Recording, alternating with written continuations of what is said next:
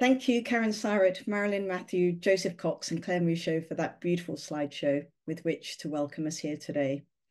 Hello, everyone. Thank you all for being here today and a very warm welcome. My name is Catherine Cox. I'm an analyst from London and a member of the WJ team. Before we start, just a quick reminder to select your preferred language from the globe icon on your Zoom screen. If you cannot see the globe icon, please look for the row of 3 dots and the interpretation should be there. So we have a number of people to welcome today. Firstly, as always, a very warm welcome to you, our Ukrainian colleagues, wherever you are in the world today. We're always so pleased to see you. When we had our first event, not long after the full-scale invasion by Russia 19 months ago, little did we imagine that it would still be ongoing today and that we would be gathering together again in this way. In spite of Russia's overwhelming might and numbers, Ukraine has not fallen. Its resilience, courage, and determination to defend itself has won admiration around the world. In some parts of Ukraine, the bombardment by missiles continues on a daily basis. The city of Advika is currently being bombed to smithereens. We have heard in these webinars of how our colleagues manage sessions in spite of it all. We're very pleased to welcome here today Anne Ulanov and Mr. Berg, both of whom played key parts in the first event. What can we tell you both of our journey since then? Well, since you were last with us, Anne and Missa, our colleagues in Ukraine have lived and worked through atrocities of every description. The numbers of dead and wounded mount, and almost everyone is now affected.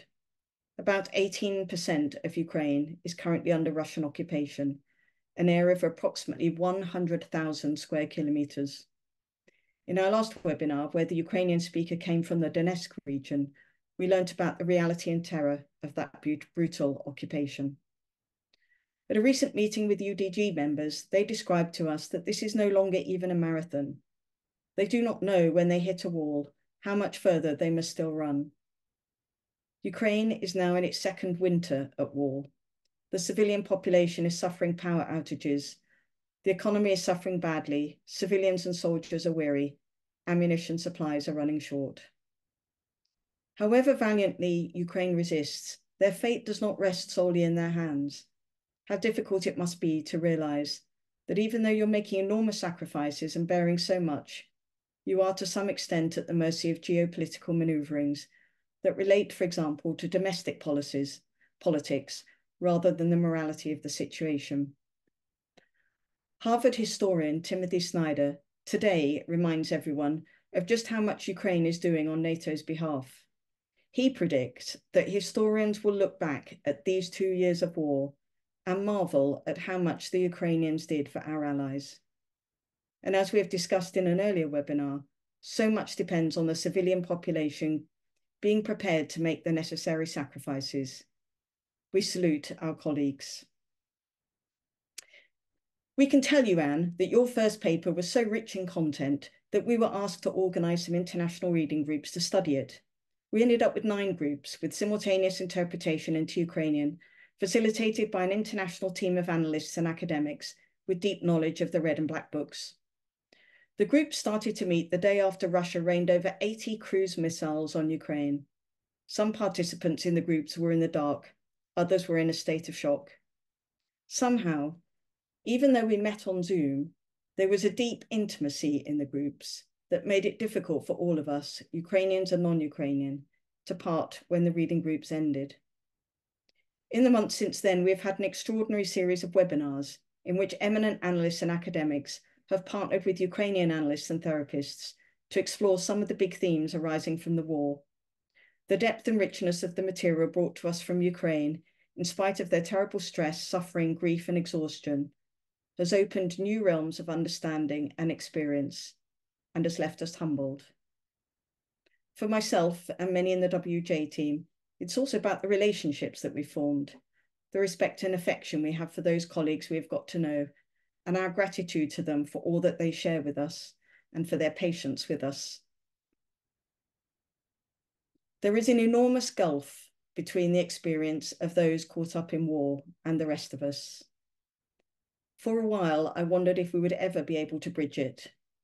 But we are learning, and in that reaching across the divide, we are all enriched. Anne and Missa, you've both been absolutely steadfast in your support of Ukraine. Today, as the war between Israel and Palestine draws attention away from Ukraine and adds yet more uncertainty with which our colleagues must contend, it is good to renew our support for our colleagues in Ukraine as they fight to live in freedom and as an independent nation. Today, we also extend a caring embrace to our colleagues from Israel, to those with close affiliations to Palestine, and to all those who are affected by the war in the Middle East, whether through family and friends or by the frightening rise in anti-Semitism and Islamophobia. We are horrified by the massacre carried out by Hamas and at the ongoing hostage situation. We are appalled at the slaughter in Gaza and the situation in the West Bank and the human rights violations taking place in those areas. I'm going to say a few words about Israel and the Jewish people first. There is at least one colleague here today who has lost a friend in the massacre. As with our Ukrainian colleagues, we feel for you in your horror and grief. There are colleagues present who have family members who have been sent to fight in Gaza. The fear for their safety, the concern as to the long-term psychological effects on them and their families, perhaps one's own desire for revenge for all the pain and suffering inflicted, the triggering of the unbearable suffering of generational trauma, but now also horror at what is being perpetrated in Gaza. Where does that even start in holding all of that? How is any of what is taking place going to help build peace in the future, for which our colleagues crave? Many of us are painfully aware of the problem of acts being done in our name with which we strongly disagree. We hear also concerns that it may be dangerous to voice criticism. As with our Ukrainian colleagues, some Israeli colleagues are in areas where there are frequent missile attacks. Mid-meeting, they rush for cover. They describe sweating in terror. Some of our colleagues have been working with those caught up in the massacre. We commend those of you who are trying, in spite of all that you are going through yourselves, somehow to help those who are traumatized by the horrors that have been unleashed. This must be very difficult work. It is impossible, I think, for us truly to understand how triggering these events are for people who have suffered the Holocaust, the Shoah, a huge trauma that came on top of previous pogroms. It's been part of my journey this year to try and open myself up more deeply to what happened in World War II by, for example, visiting the concentration camp near where my mother grew up. I know I am but dimly able to comprehend a suffering so extreme. As with racism and colonialism, it seems to me that we will only truly be able to say never again when we acknowledge our complicity in its legacy today. So our Israeli and Jewish colleagues suffer greatly and are confronted, even as they are in the midst of trauma, with issues of immense complexity. As a community, we can but be with you and try to support you as you suffer and struggle with it all. And we know that we too must also work. And now to Palestine. After the reading groups had finished, we held a debrief meeting at which an analyst and colleague with Palestinian roots spoke of her pain at the Jungian community, stirring itself to support our Ukrainian colleagues, but doing nothing much for Palestinians who had been living under occupation and in terrible conditions for so many years. Her grief, pain, anguish, sense of injustice and betrayal, powerlessness was there for us all to see. Since the massacre, the world has been forced to face the reality of the way the Palestinians have been treated over the years and to reflect our part in it, both historically and today. Widely respected Israeli-British historian Avi Shlaim describes how the roots of this go back many decades to the Nakba in 1948, when 750,000 Palestinians were expelled from their homeland and the name Palestine was wiped from the map. He describes the Nakba as an ongoing process, with an illegal annexation of East Jerusalem and the ethnic cleansing there. He worries that today we may be on the verge of a second Nakba. There is a huge disparity between the wealth, education, resources, and support of the two sides. Within the Jungian world, we have 3 Israeli societies and no Palestinian ones. Although many analysts and others including Israeli, do speak up for the Palestinian situation. There is only one analyst, as far as I'm aware, with roots there. It's an enormous burden to bear. An Italian colleague sent me an article from the New York Times describing how the world protested against apartheid in South Africa and comparing it to the peaceful protests initially made by the Palestinians. As those peaceful protests were ignored, they became increasingly violent. Now we know what it takes to get the world to pay attention. Since the massacre, we're all forced to face the reality that some lives matter more than others, that we protect the strong against the weak, especially when we've not fully resolved our guilt at the unspeakable suffering inflicted on them, that we have double standards as to what is acceptable and by whom. Many of us are confronted with an ugly underlying racism within ourselves, of which we were largely unaware. So today we welcome also our absent colleagues into this space. We will keep the empty chair for them at the table. Speaking in the circumstances in which we meet today is difficult, and I apologise now if anything I or anyone else says causes hurt or offence. That is obviously not our intention. These matters are very complex, and it is all very much a learning process. Within WJ, we have discussed whether we have a duty to speak, or is it outside our remit? There is so little time to organise these events that there hasn't been sufficient time to give these difficult issues full consideration. We're learning as we go along. But these are grassroots community events, and so we would very much appreciate your reflections and your input. We all have different views, I'm sure. Please do get in touch and let us know yours. Whilst in great self-doubt this morning, I was eventually persuaded to proceed with the text that had somehow emerged by a short call I had with a friend of mine who is a rabbi, a wise and experienced man. I asked him to be honest with me about my draft. He called me back with his comments whilst travelling to a meeting on a London bus. He was quite positive and also made a few suggestions. Halfway through our discussion, he broke off and said, "Catherine, I need to tell you that there is a man here on the bus who would like to talk to me, and I would just indicate to him that we can talk in a moment." A minute or so later, he told me that more people on the bus wanted to talk with him. The people on the London bus were listening in on our discussion about the Holocaust, the Nakba, the massacre, hostages, Gaza, and they wanted to talk about it. I took it as a sign. And now, as always, we will hold our minute silence in which we remember and honour those who have died. We think of all of those who have died in Ukraine. We remember all who were killed in the massacre in Israel on October the 7th or have died at other times. We remember those who have died in Gaza and in the West Bank. We also hold in mind those who have been abducted from Ukraine, those who have been taken hostage, those who have maimed, those who have been denied the basic necessities of life, those whose homes have been destroyed, and the very large number of people who've been displaced and are now refugees. We think of those who've been sexually violated, those who've been tortured, and those who are being denied their human rights. Thank you.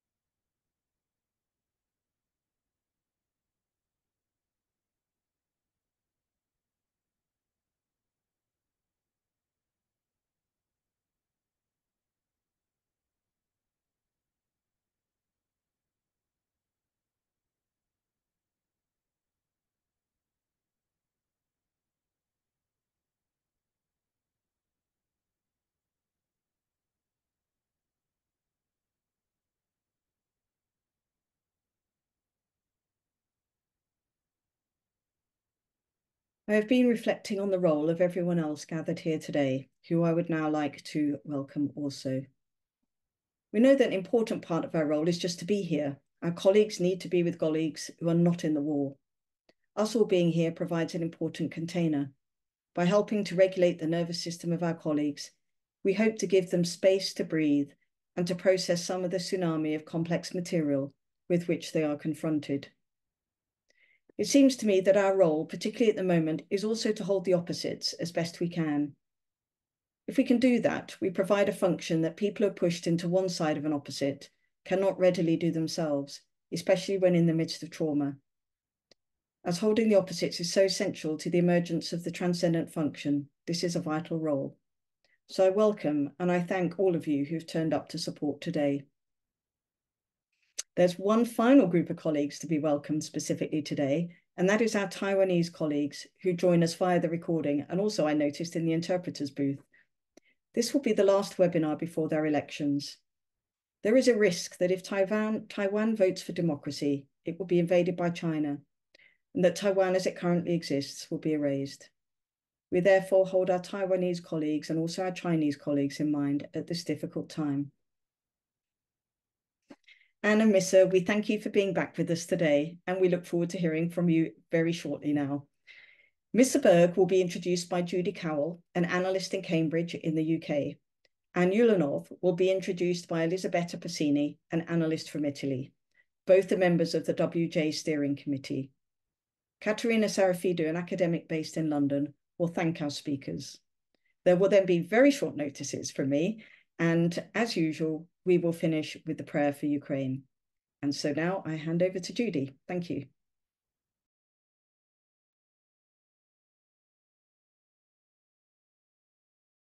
Thank you, Catherine. So I'm really delighted to give a warm welcome to Missa Berg, who is the president of the IAAP. That's the International Umbrella Organization for Jungian Psychology. And another of her achievements, amongst many, has been to co-found the Danish Society of Analytical Psychology. Jung exhorted us to contribute to society, to give expression to the values we hold which arise out of our individuation journeys. And Missa's working life shows us how actively concerned she has been to provide the Jungian analytical community with a place to belong together, to share those values. At the grassroots level of the WUJ's involvement with our Ukrainian colleagues, we have been learning from them and with them how our individuation journey and how Jung's individuation process described in the Red Book can be drawn upon at times of severe collective suffering. We are therefore very glad to see that Missa Berg has set up a committee under the auspices of the IAAP to give in-depth reflection to what the fundamental values are of a Jungian community. And today she will speak to us briefly about those values. We are glad that she has accepted this invitation to join us today at this WUJ webinar.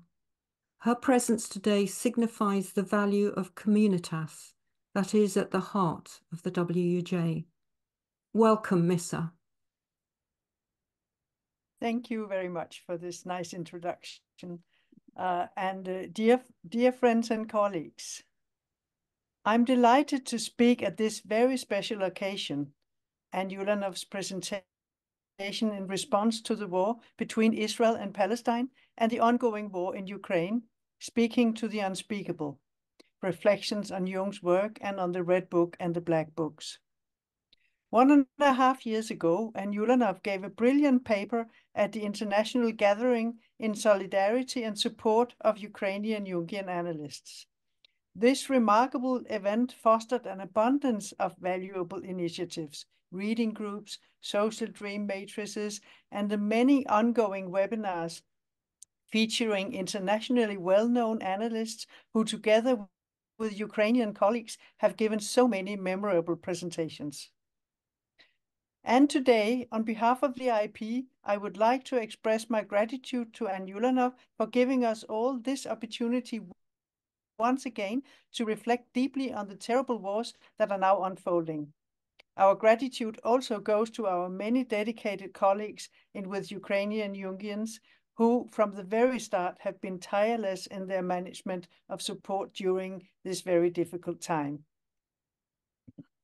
Today's world is becoming more and more polarized, and it is so important that we in our Jungian community hold together against the strong splitting tendencies around us.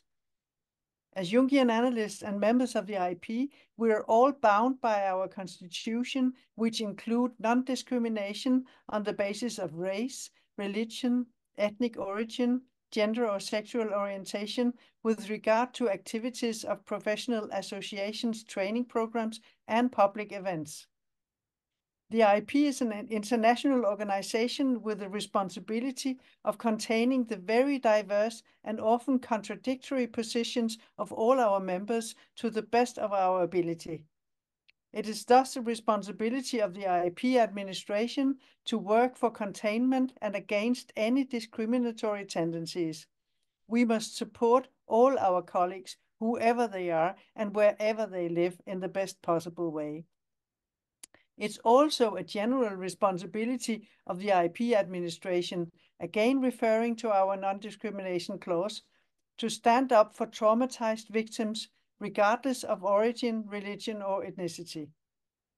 We watch with deep sadness and concern the large groups of innocent people in Ukraine, in Israel, and in Palestine who live under tremendous stress from the brutal inhumanity of these two wars and who suffer from the trauma of terror and violence inflicted on them.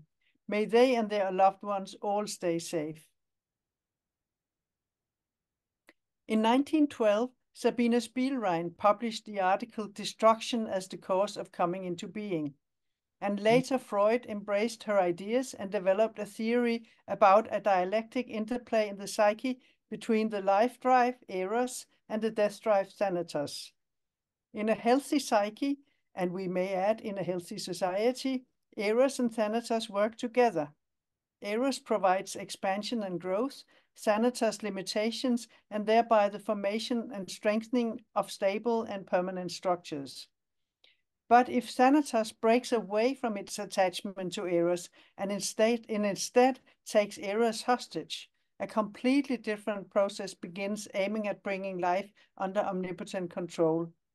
Due to excellent Jungian trauma theories, we are familiar with how, on the personal level, demonic archetypal defenses work in the service of thanatos.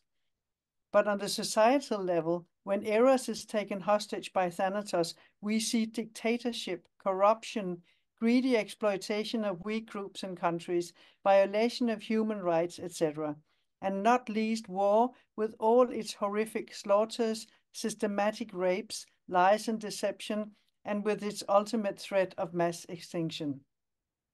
It is so important that we as Jungians do what we can to contain the polarization within ourselves and around us and the suffering wherever it occurs. To be able to do this, we need deep reflection, and Ulanov's presentation today on speaking to the unspeakable will help us contain the unbearable. Thank you very much.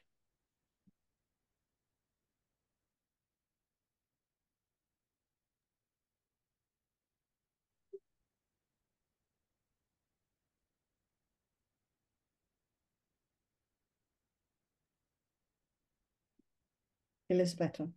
Yeah. Good evening, everyone.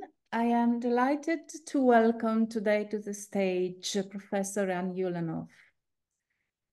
Her inspiring speech more than 1 year and a half ago, in May 2022, was the beginning of a long journey together.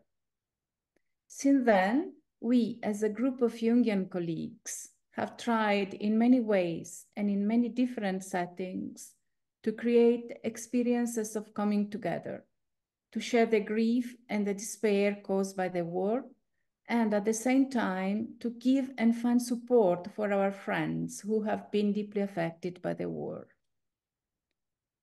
We live in troubled times in which a series of traumatic events have challenged our way of life, increasing confusion, bewilderment, fear of the future, fear of the other identified as the enemy.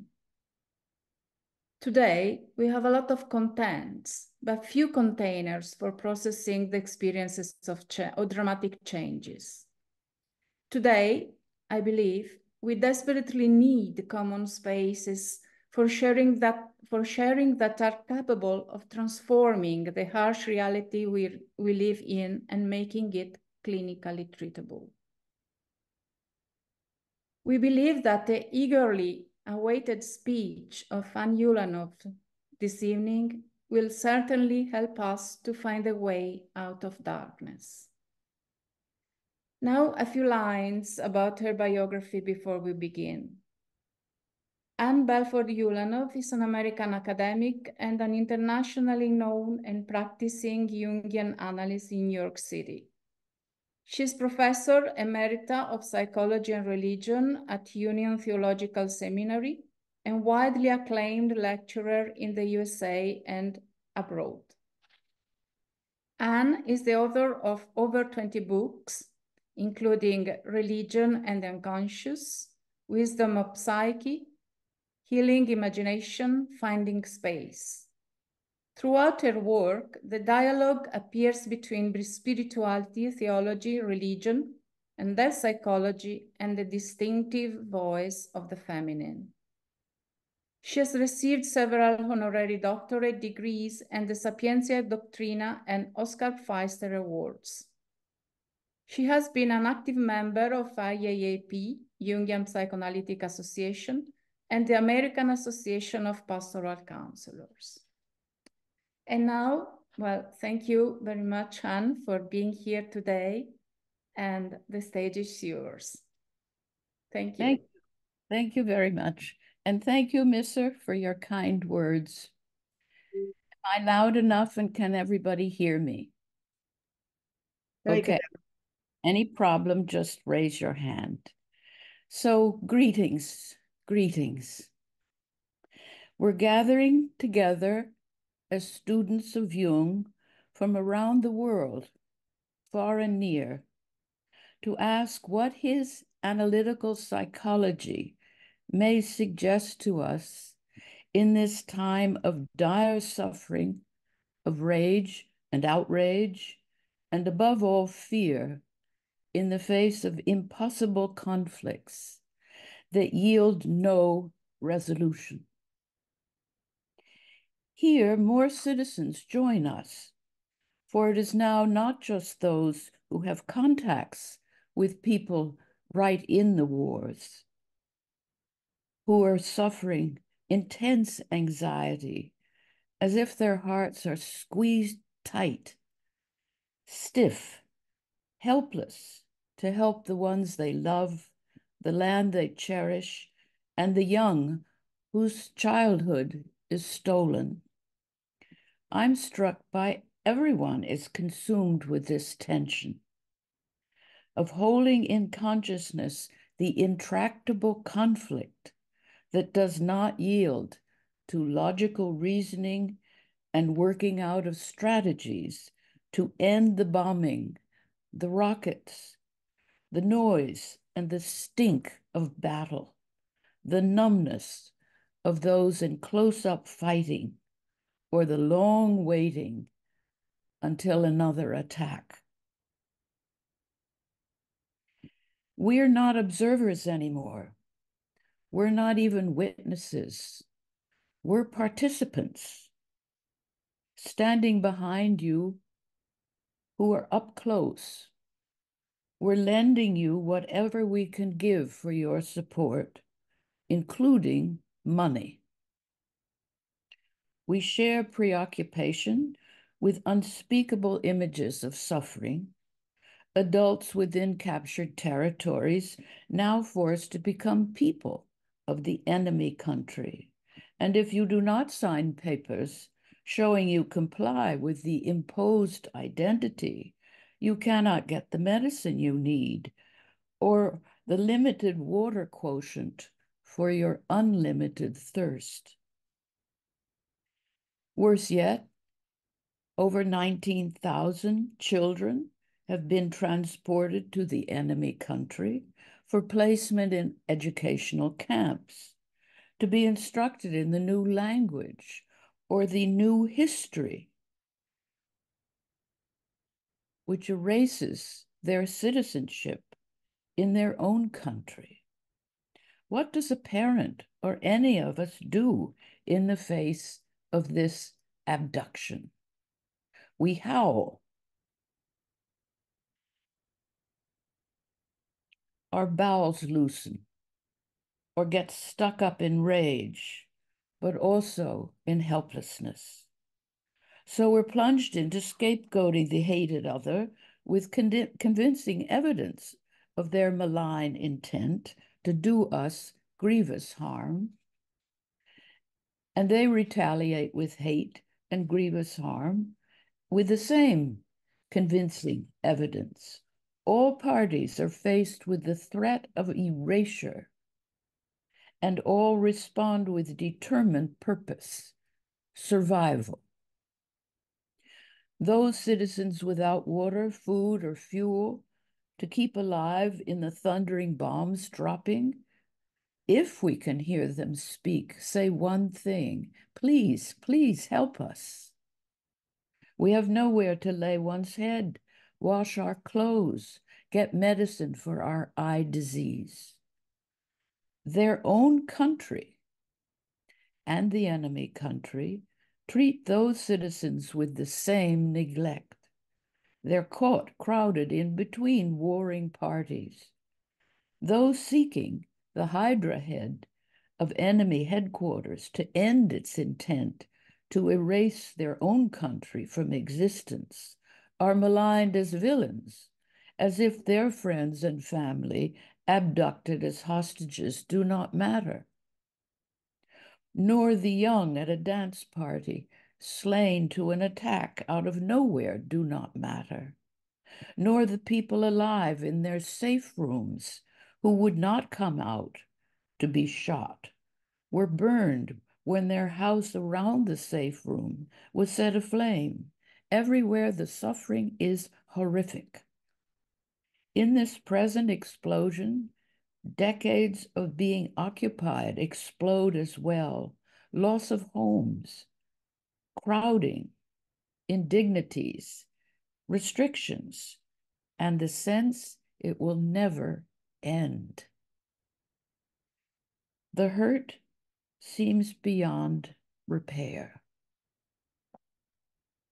Some citizens exert transgressions against their own government, plea for the opposite cause of the victims, make a ceasefire, stop the unjust military exercise, save our own citizens from being seen as pariahs around the world. Let our leader hear these voices to make a more representative government. A young woman put stickers on food parcels in the grocery store. She now faces a 7-year sentence. Whatever stance one takes, one is attacked for it, told it is grossly wrong, only the opposite side is right. We outside your countries think of you in the midst of the war going on over 600 days, and the war going on over 8 weeks of days.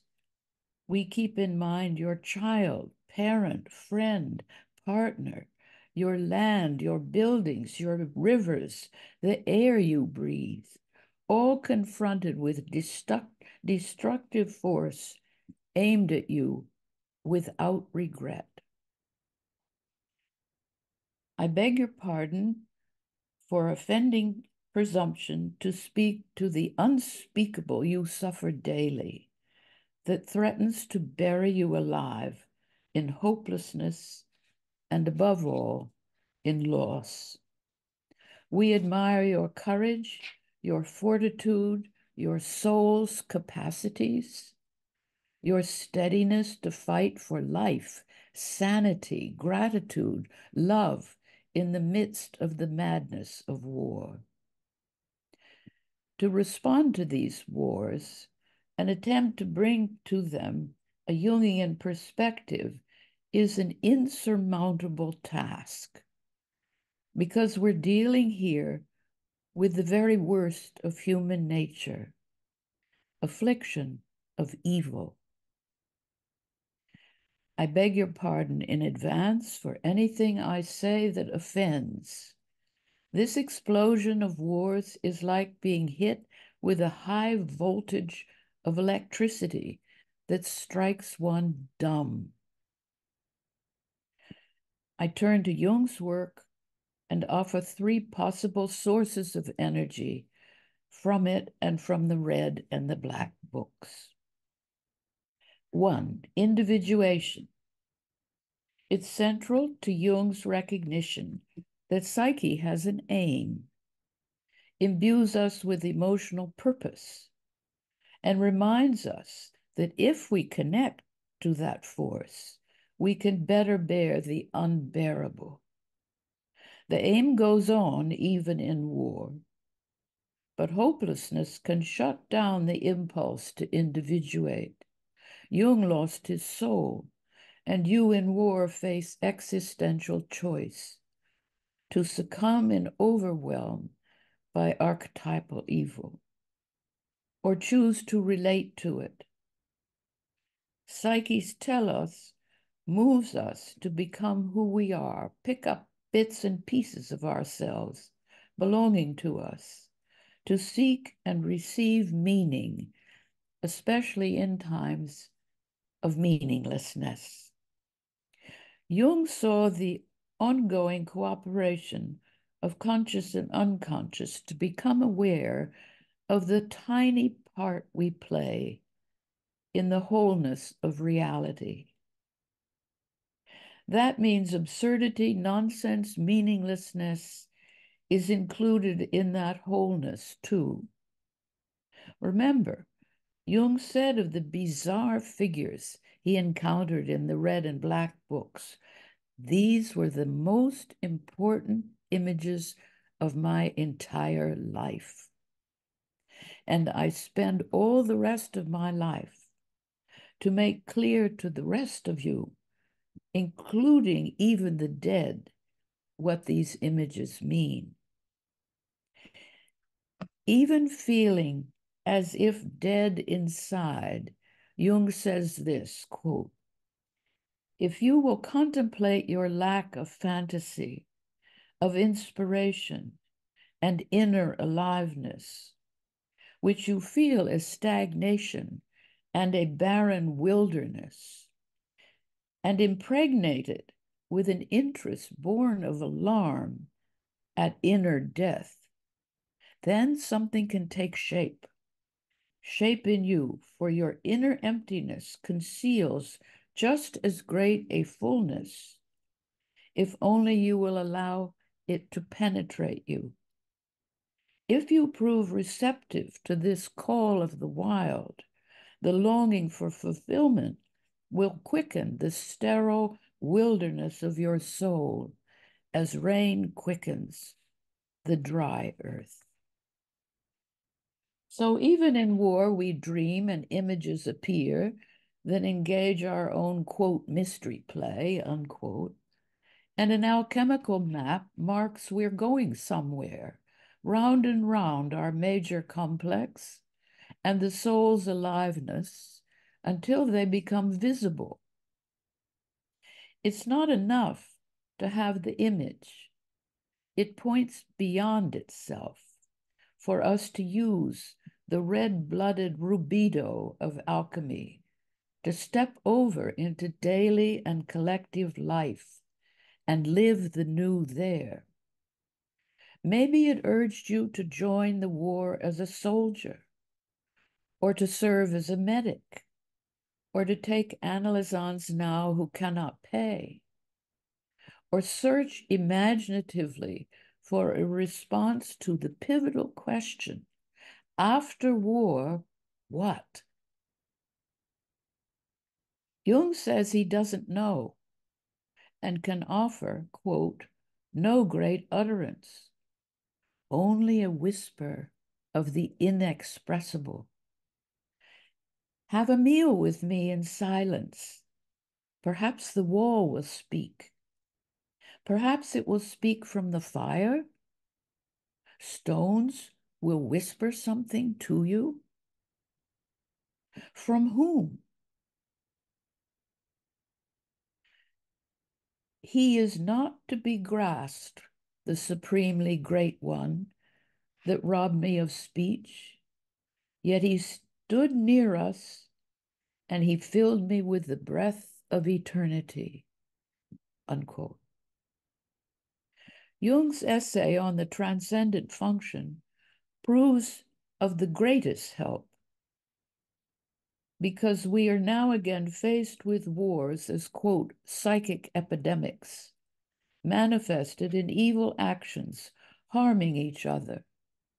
Jung asks, how does one come to terms in practice with the unconscious? The fundamental question of all religions and all philosophies. For the unconscious is not this thing or that. It is the unknown as it immediately affects us.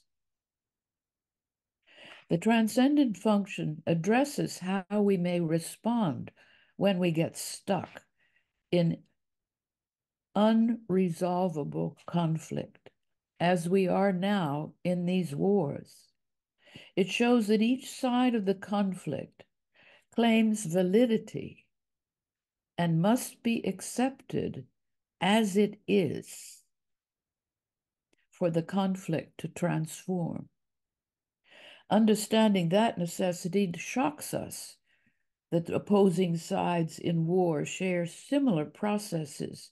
Each feels they are right, good, and say the opposite is wrong and to be repudiated. Hopelessness and suffering afflict both sides. This is not moral equivalency. This is a fight of life and death. If we can bear the tension of holding consciously both sides of the conflict, something may appear. A new attitude, a new symbol, a whiff of something extraordinary, a replacement seemingly out of the blue to the conflict, as if to point to what lies beyond the conflict. Something new may become visible and ready to embody it in real life.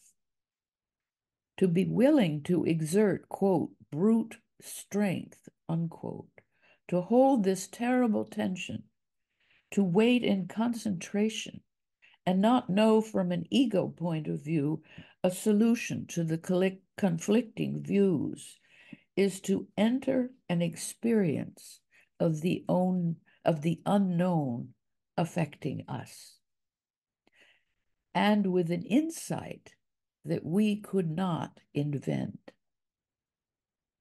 Jung comments that some of us say, this appearing feels like the voice of God. For himself, he chooses to use the word self as easier to explain in psychological terms. We wait. We are alert to what is unknown to become known, and we're amazed at what appears. It brings change, relief, and in rare moments, forgiveness for our embroilment in evil that is contagious. Jung says consciousness is thimble size in compared to the vast unconscious. Jung reminds us in treatment and in war to work within what is possible, within our limits. 2, personal and collective.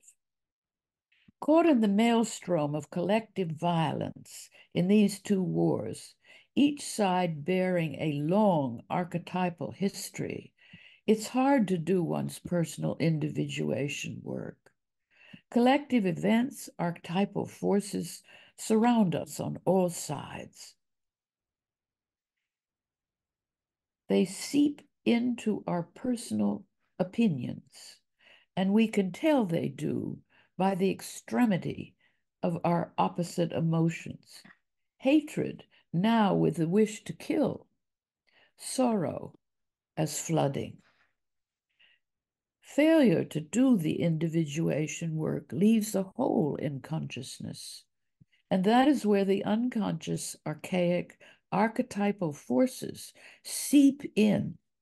Before we know it, we're unconsciously identified with this blaze of archetypal image, swept up in anger, burning into rage, or identified with Rachel or Madonna, weeping for the losses of humanity to evil. Unconsciously identified with the great whoosh of archetypal energy inflating us, and not yet able to act on the necessity of disidentifying with the archetype. We're taken over by the energy. It moves us, not through our ego, but overwhelming it. And its power thrills us or daunts us if our identification is negative and we're crushed by a deflation. We become the plaything of archetypal energy, a piece of seaweed caught in the wave's current. If not checked, the identification lures us further to identify as the messenger of this power, the one who sees where the energy goes or should go, and now we choose to serve it, no matter the consequences. In those moments of becoming the messenger, we may even go further and see ourselves as the source or purpose of this inflation, willing to risk all, meaning other people, the land, the air, captured by its driving power. The archetypal force takes on a godlike quality, which we now represent. That identification tricks us into releasing atavistic impulses, ordering the killing of a whole people, push them into the sea, use babies as weapons of war, use repeated rapes of women, including breaking their pelvis, take hostages, all in an effort to destroy the enemy's determination to fight. Being in the grip of the force of the unconscious is terrifying, even if thrilling. It happens in creative ventures too, but they're checked by communication, consultation with others. That effective step of disidentification puts the archetypal creative idea outside us and elicits concentration on its force as something we must relate to, not identify with ourselves. This is very hard to do at any time, and people do it. In war, disidentification is desperately hard to do when our dearest loved ones fall victim to atavistic atrocity. Revenge fantasies can overtake us. If erasure is the signal threat we face in our present individuation process, whether at the hands of the enemy outside us or under the scold of self-defeat inside us, condemning our numbness, our exhaustion, our fear for everyone, including ourselves, then in the relation of personal to collective life, the banner is to fight for our land, for the best, not the worst of our government, for the vulnerable, including ourselves.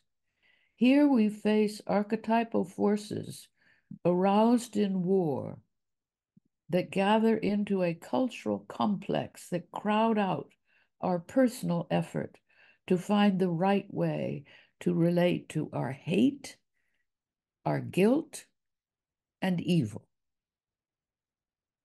The place of hate, I suggest, is as the first protest against being erased.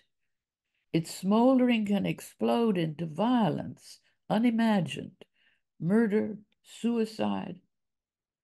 Hate can be held in check by our consciousness using, quote, brute strength, unquote, to imagine holding the tension of opposites in mind. That means allowing a clarity, a frank beholding of one's own shadow enmity and those of our collective groups and cultures. That means to see the enmity, to smell it, hear its seething rage, boiling furiously to do this or that harmful thing to the other who attracts our hate. With fierce resolve, we aim to hold this strife consciously, without acting it out in attitude or violence that such rancor triggers. Instead, we use that energy to see the side right there next to hating that yearns not for wreckage of land, but for its beauty, not for victory over defeat, but something beyond both. Psyche may push beyond blockages because its main activity is creative images. We may be moved to reaching for the dot of good, of light, in the gloom of snarling and yelling, in the pulls of death-dealing attractions. This is a fight and a contemplation. A practical example. I have imagined that analysts from opposite warring countries and political positions refuse to be in the same room with one another. Both suffer firsthand the cultural complex of evil bearing down on awful wounds inflicted by war at the hands of the other side. It is unspeakable to be in the same place together. I was startled by an image that appeared. Say to each person, stay at the door. Do not go into the room. Stay at the door. See what shows up in yourself. See the others standing at a different door to the room and not entering it. Be curious. What are they feeling? What thoughts come? What instinctive impulses boil up? Stay at the door. See the other. Imagine the other's otherness to my position and heartache. What is the emotional field between us? Stay at the door. Let the room stay empty. Wait to see what psyche initiates. In the midst of destructions of all kinds, including our inner capacities to hope, think, feel at depth, let alone our wrecked homes, stores, public meeting spaces, parks, trees, zoos, guilt grows up. To realize we harm we can do, and hence have done to each other, both me to you in thought, word, and deed, and my culture and my country to yours, can overwhelm us. It is personal and collective. Jung's discussion of true guilt helps. True guilt is not legal nor moral guilt, but true in the psychological sense of our very own link to collective guilt. We feel addressed, implicated, as though even though we are not personally involved in this specific destructive action. Jung discovered in the Red Book, although he had not done the evil deed, he knew he could have. Because we're connected to our neighbor, by, quote, unconscious humanity, unavoidably drawn into the uncleanness of evil, no matter what our conscious attitude may be, for we are all so much a part of human community, unquote. We carry our part, hoping it subtracts one smear of evil from shared existence with others. Jung sees true guilt as impacting our individuation process.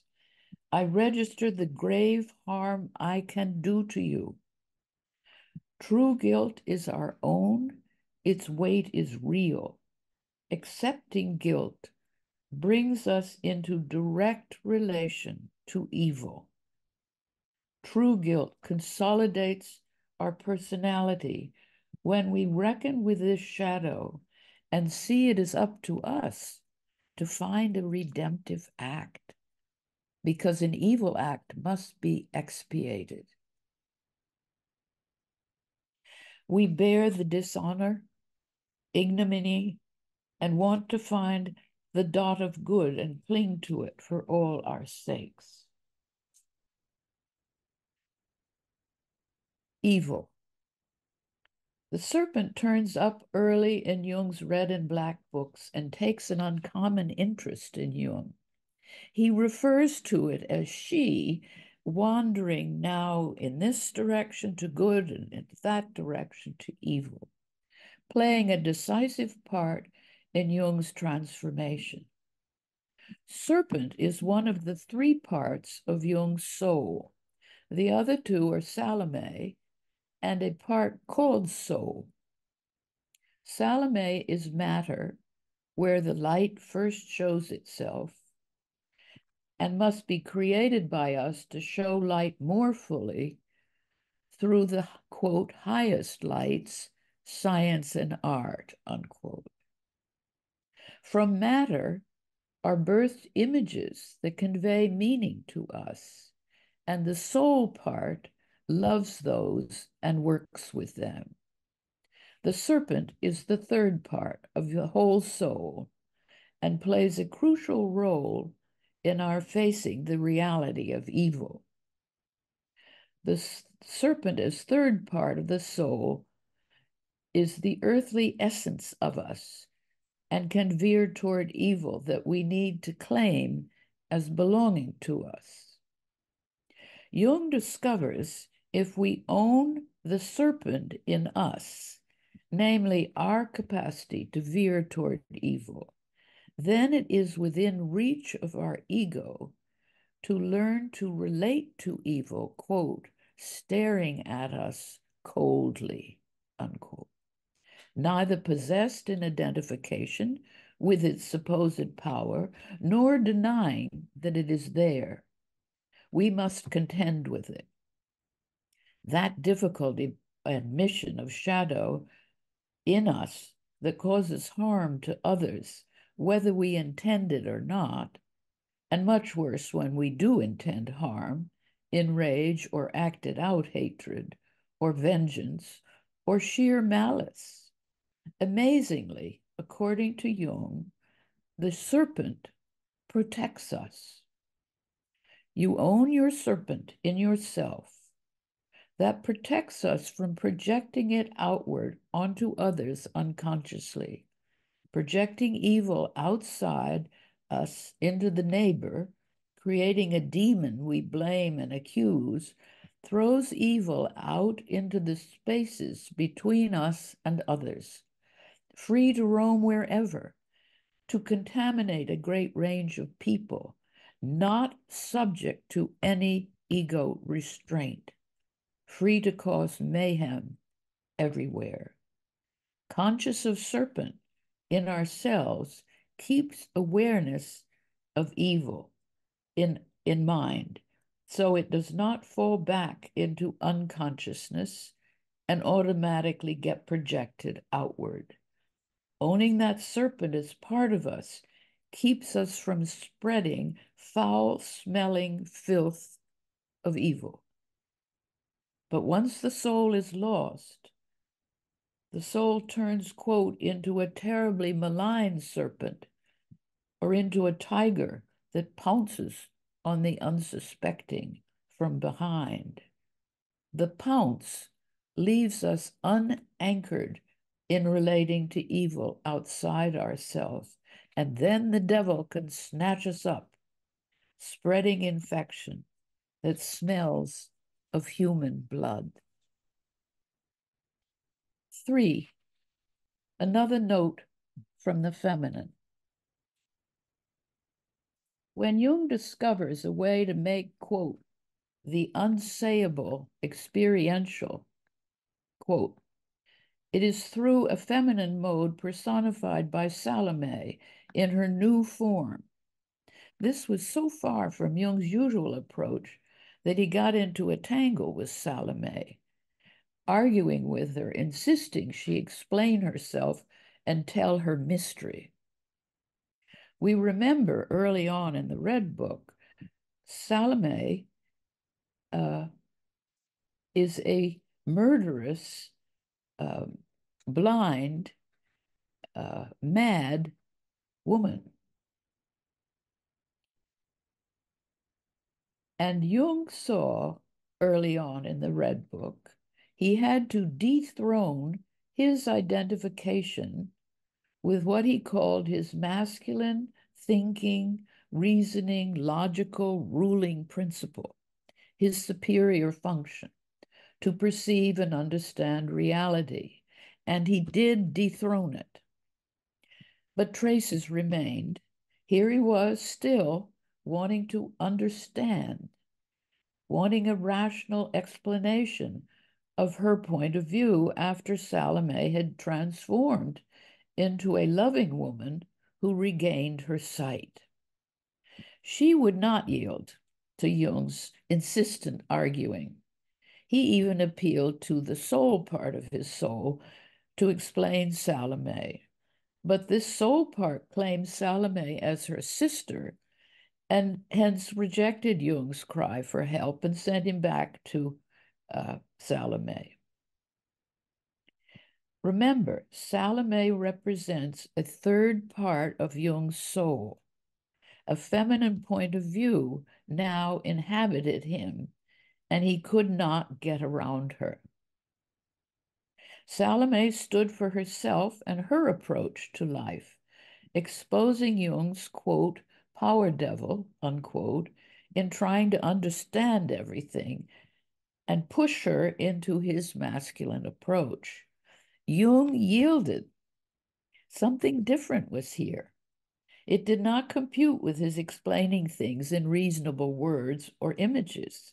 He heard her say she was matter, and matter is where the light first appears. Let matter be. Experience it, because you must allow all parts of life to live. Do not reduce them to what you can understand.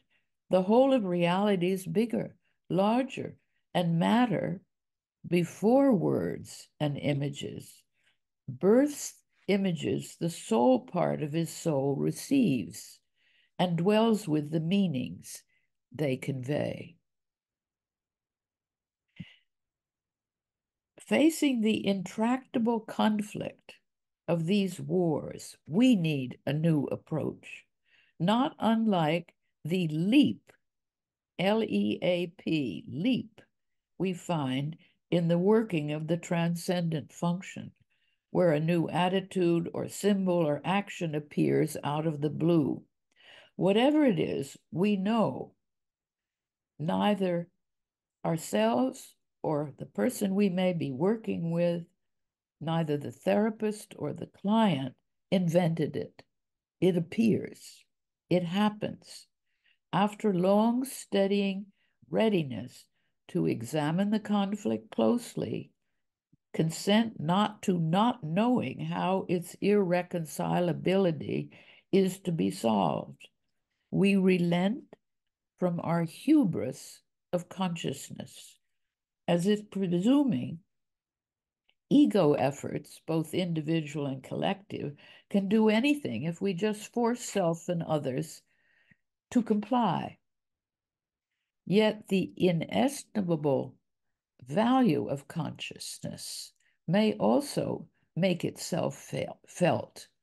We note a conscious alert to a glimmer of hope in the midst of the battle, or that odd coincidence that granted us reprieve from being wounded,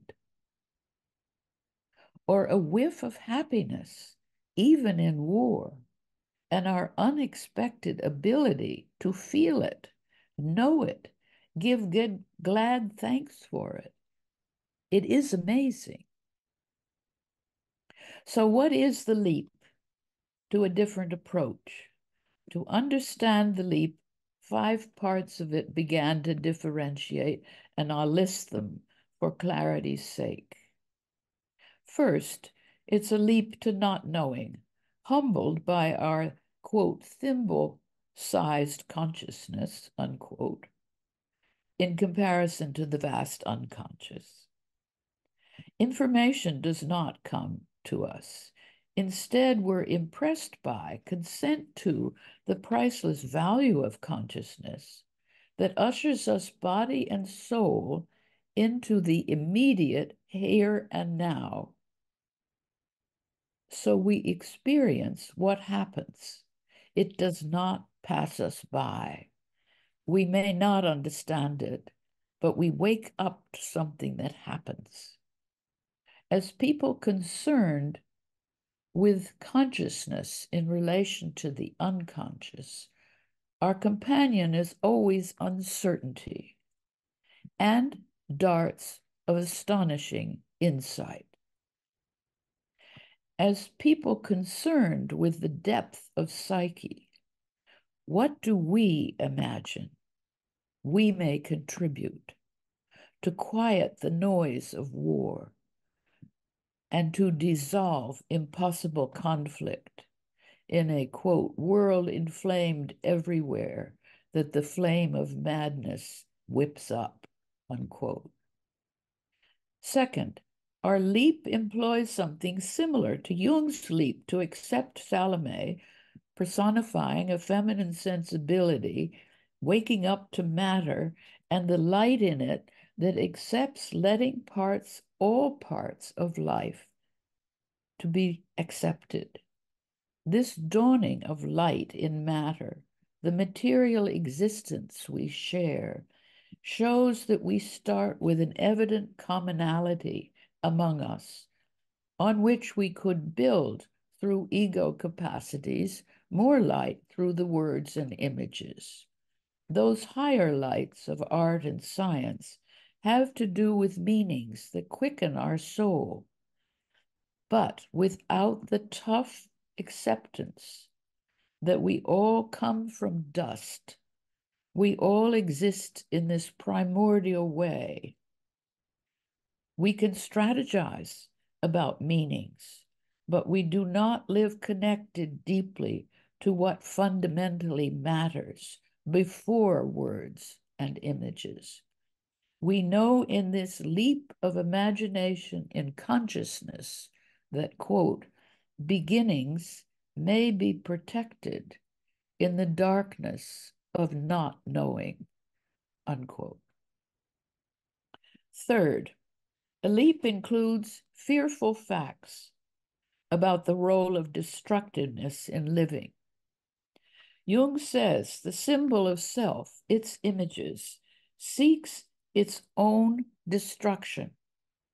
If overly concretized into a weapon to bully others, or to evade the reality the image points to, there we are again, identified with an archetypal infusion of colossal energy, and we insist everyone else identify with our version of it too.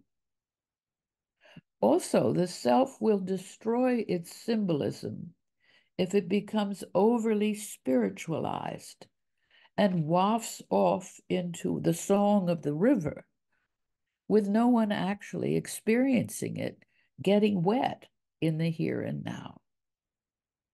Destructiveness will be used to free up the reality self-images point to, That reality will not be trapped by spiritualizing or concretizing. That reality brings livingness, not spiritual meanderings, nor reified idols.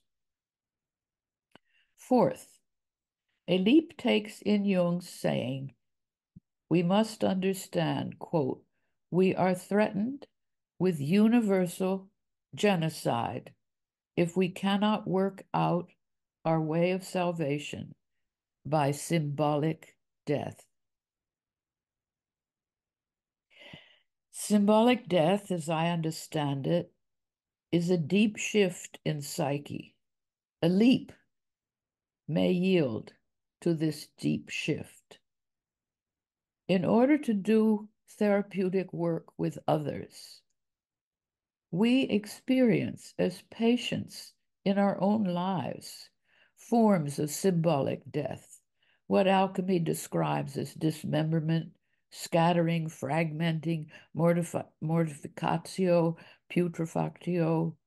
We feel pushed into a deep shift toward the unraveling of ego plans and purposes, including even good values, as well as power plays, and indolent carelessness of not bothering to do the work of differentiation of our small place in the wholeness of the whole.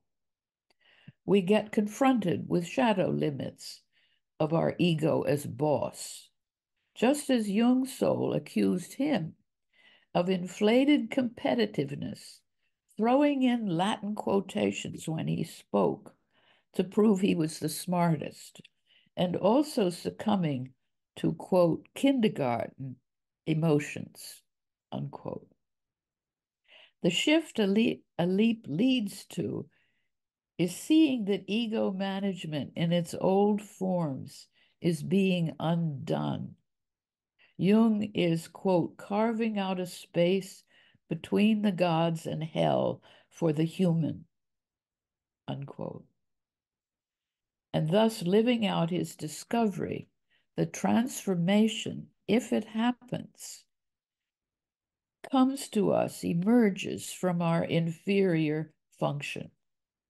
He claims the feminine and feeling are his inferior function, and he leaps with Salome's toughness into the treasure of human love, quote, warm human love, blood, warm red blood, the holy source of life, the unification of everything separated and longed for. Love belongs to me, not the gods who know no measure and no mercy, unquote. Jung even fights the soul, who would carry off the warm, red-blooded human love to heaven for her own salvation. No, he yells, it is mine, it's ours. It belongs to humanity in this here and now finite earthly life. And his soul concedes. Fifth, this leap or emerging shift from ego in charge changes our experience of opposites.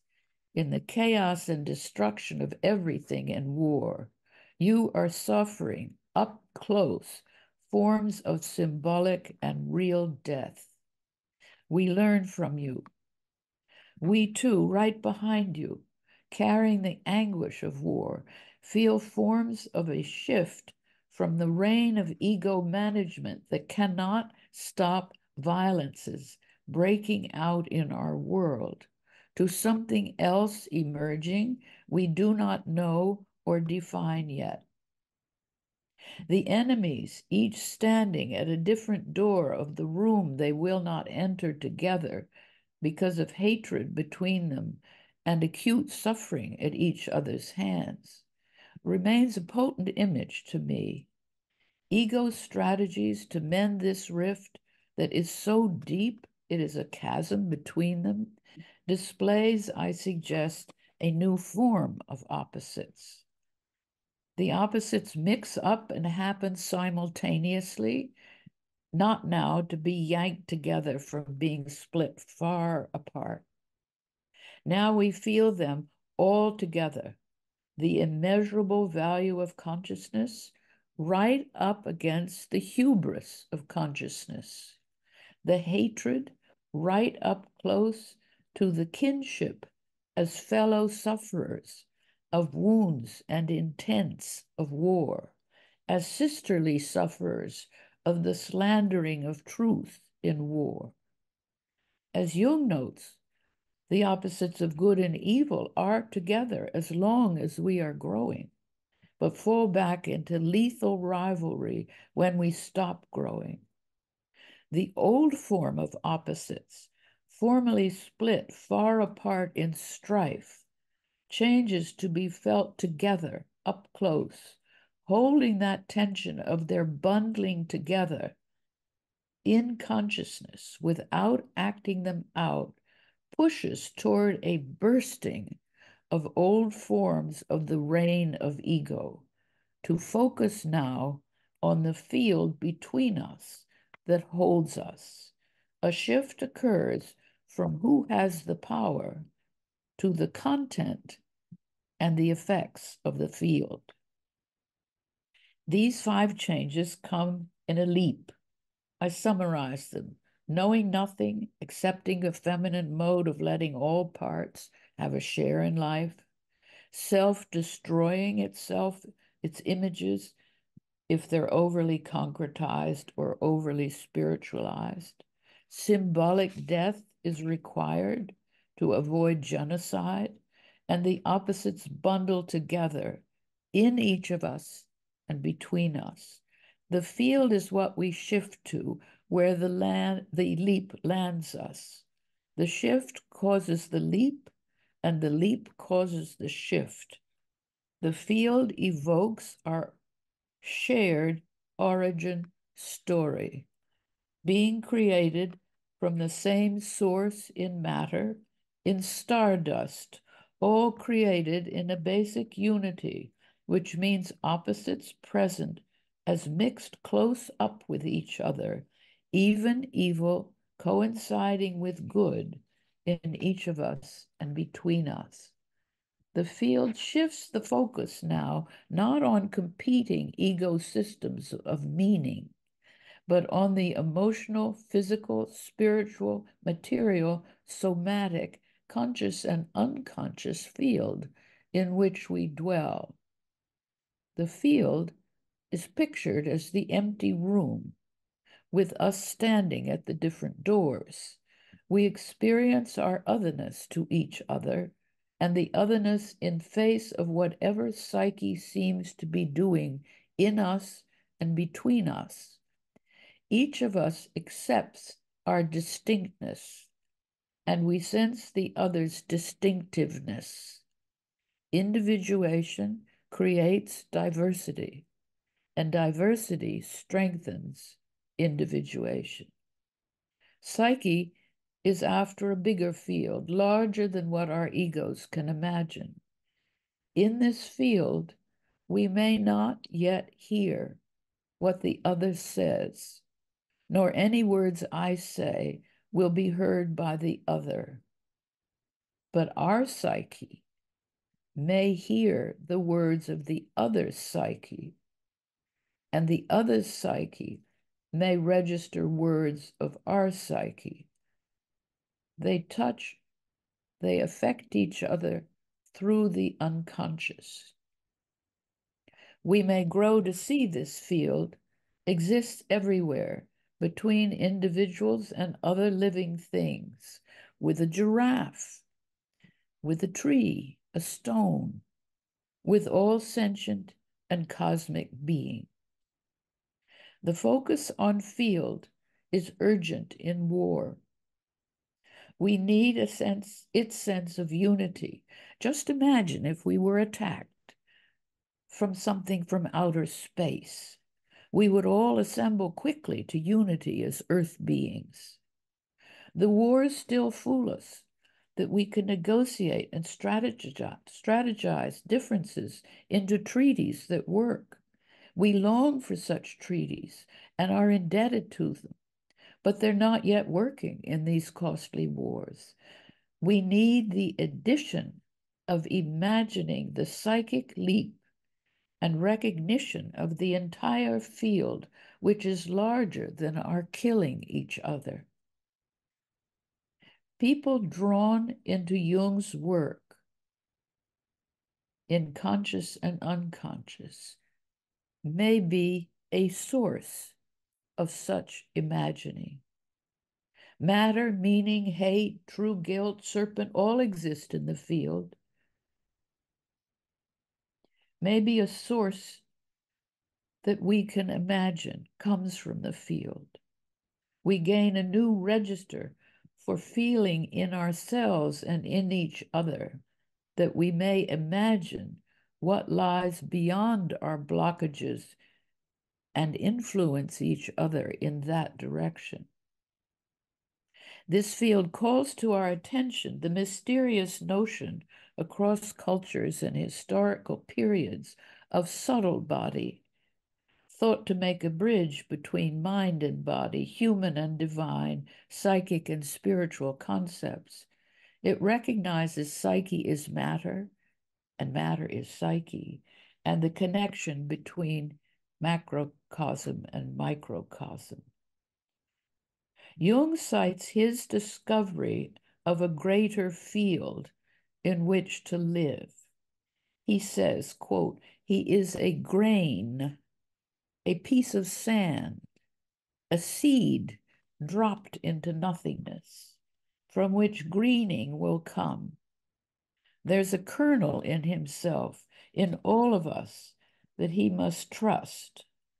That way, he finds his place in the middle between the gods and the unconscious, between good and evil, in the space of a new body that alchemy calls the subtle body. This inspired me to seek that dot of good hidden in you, around you, in the other, at the other door, you in war, and we behind you, imagining what you go through, to hold to a dot of good in all the shambles of evil. Clinging to a dot of good, I suggest, is a working out of salvation akin to symbolic death. The opposites together, a reaching for it across all the years of our personal lives and in collective sacred traditions that harbor good and recognize evil, but ever to be confined to its constricted place. In all the ways of your present suffering, in these wars and hostage takings and hostage releasings, and who will release its sufferers from the trauma of being turned into a thing to be used to hurt the enemy. The dot of good is findable as a dot to comfort you, to strengthen you, to bolster your courage. The dot of good allows us, when standing at the different doors to the empty room, to behold the matrix of becoming. With respect and thanks.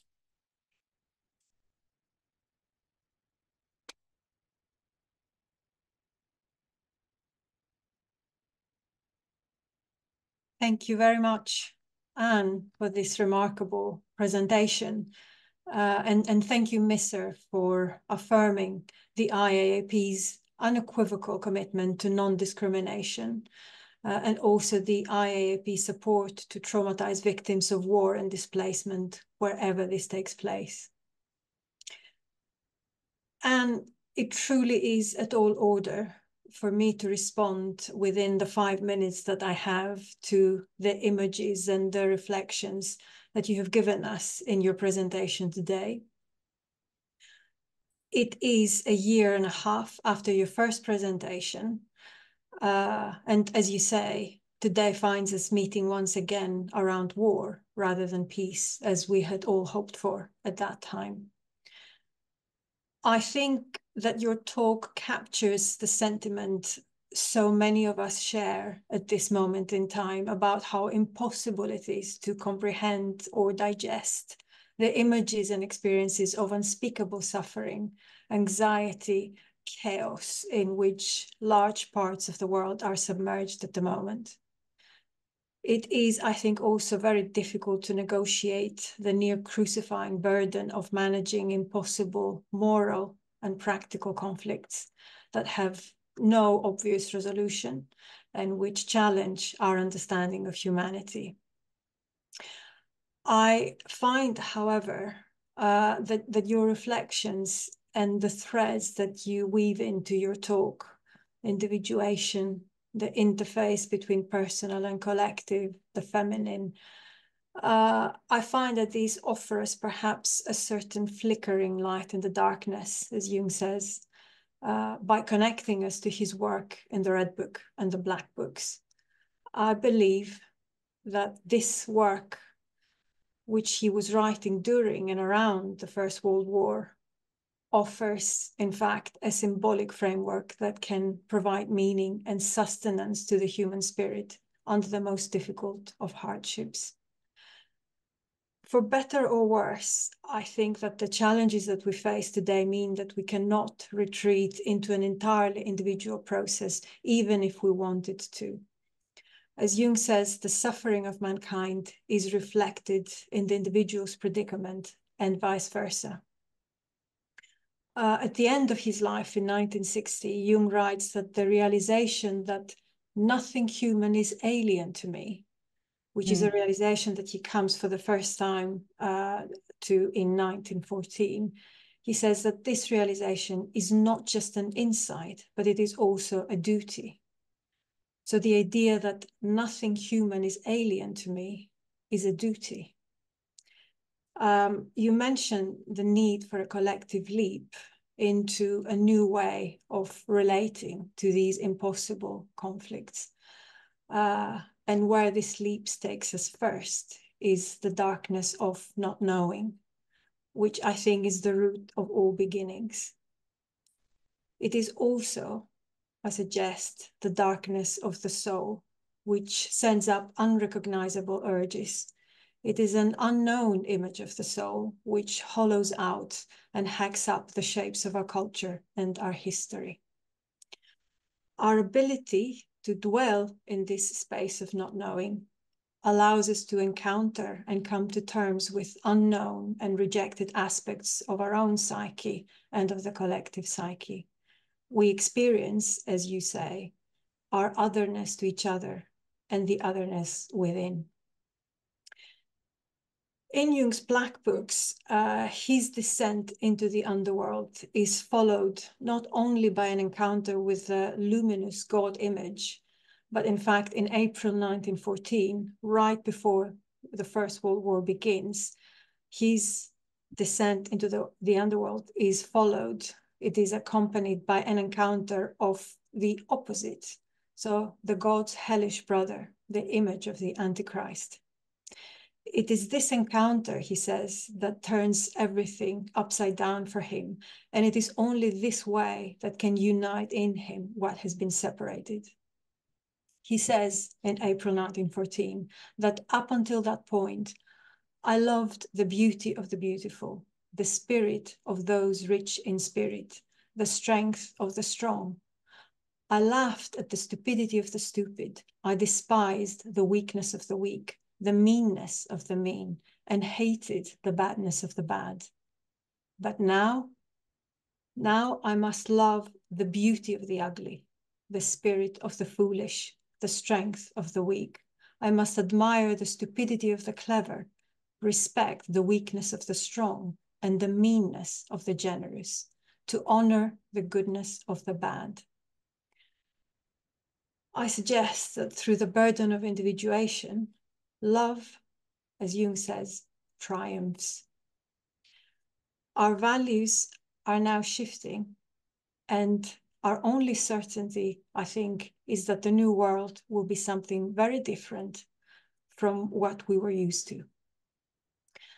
This deep shift allows for the emergence of what you have described to us today as the field, which you have pictured as an empty room of sorts, with us standing at different doors.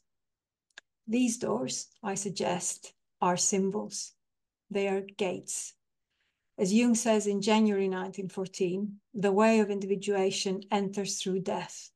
When we are surrounded by rot and horror, it rises in darkness and leaves the mouth as the saving symbol. The field, as you say, contains our shared origin story and a sense of unity, which can, I think, contain certain states of despair and allow something entirely new to take place.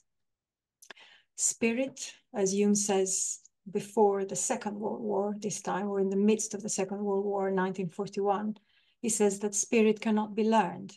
It is given to us by grace, and grace cannot be had by force or reason. We have to be gripped, and the one who is gripped can grip others. So, Anne, I join you and your audience in your gripping invitation for a holy contemplation of that dot of good to nurture an inner light of illumination and peace. Thank you. Thank you. Very wise.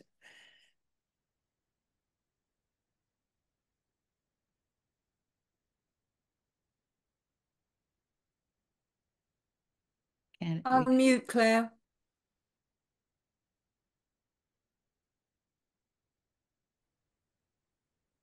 Thank you, Carolina. Thank you, Catherine, for telling me how to follow that up. But I will do. It was night in some unknown place, and I was making slow and painful headway against the mighty wind. Dense fog was flying along everywhere. I had my hands cupped around the tiny light, which threatened to go out at any moment.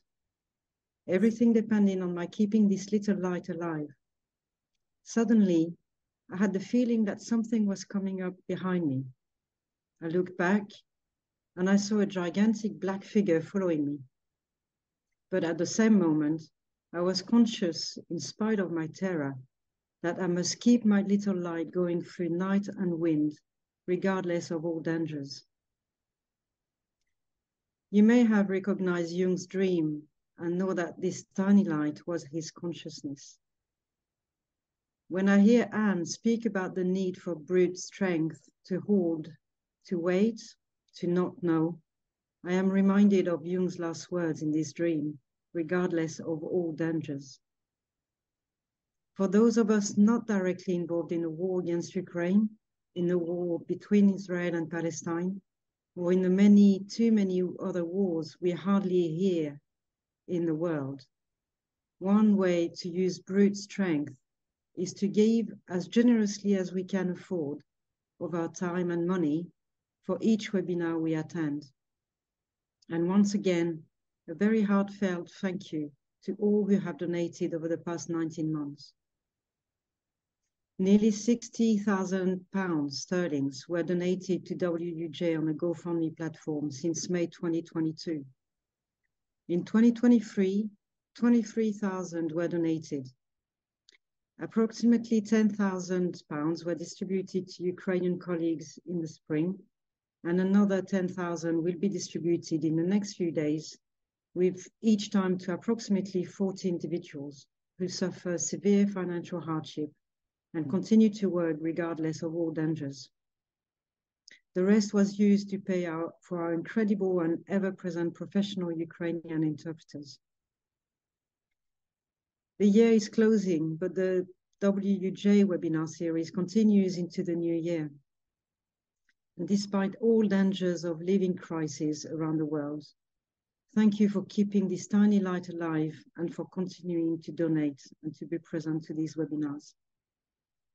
Please click on the link which is shared on the chat now, and you'll be able to make a donation when the webinar has ended. Thank you, everyone. And thank you very much, Claire, for all the work that you do for WJ. And thank you to everyone who puts in so many hours of work behind the scenes. Thank you to everyone who's been involved in today's webinar. This webinar has required a huge amount of time and care and thought. Thank you to our interpreters and to Sanctus Media. We have an excellent lineup of eminent Jungians and impressive Ukrainian presenters for the spring term.